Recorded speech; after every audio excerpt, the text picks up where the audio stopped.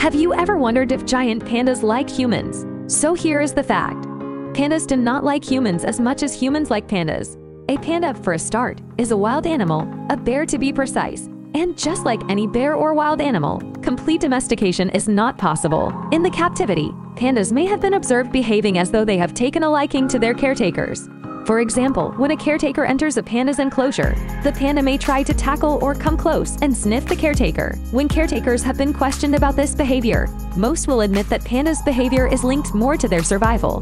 This means that they are only demonstrating that degree of familiarity because they recognize the caretakers as the ones who supply them with food. The bond and like on the part of the panda are conditional. In general, a panda's diet does not leave much room for socialization because of how much they need to eat in a day to get sufficient nutrition. As a species, pandas do not demonstrate any warmth or friendliness among themselves or other animals, and this does not change under the charge of a human.